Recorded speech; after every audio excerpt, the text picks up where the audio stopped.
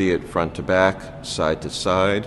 It's a first-of-its-kind view inside the lungs of a patient with COVID-19. This patient is a gentleman in his late 50s who initially had a fever and a non-productive cough like many other people. A patient at George Washington University Hospital in the district. Respiratory symptoms progressed quite rapidly to the point where he did need to be intubated and put on the ventilator. And this is a virtual reality 360-degree rendering that shows exactly what the virus does to the human body. So what you're seeing in the video, essentially the blue part is the more normal lung, but anything that you're seeing is in yellow is lung that is being destroyed by the virus. Dr. Keith Mortman is the chief of thoracic surgery at GW Hospital, and in partnership with a company called Surgical Theater, he used a coronavirus patient's CAT scan to create this interactive model. It's quite alarming to see, in all honesty, because unlike your garden variety pneumonia that might affect only one small part of the lung, or unlike the common flu, what you're seeing in this video is really the widespread diffuse damage to the lungs. Mortman's hope is that the technology can help medical professionals on the front lines,